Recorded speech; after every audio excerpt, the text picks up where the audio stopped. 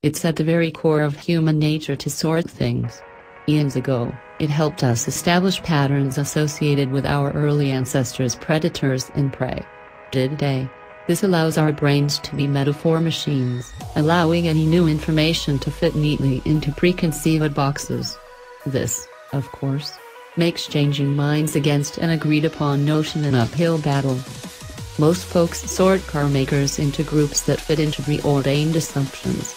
In this continuum of assumption, Jeep is the brand that builds SUVs, Mercedes-Benz makes luxury cars, and the best trucks are made by the big American automakers. But as anyone who follows the automotive world knows, such assumptions aren't always fair or accurate. Jaguar and Bentley, two brands associated with luxury coupes and sedans, now build SUVs. Toyota and Nissan are capable of making fully competent pickups. And, finally, there's Kia,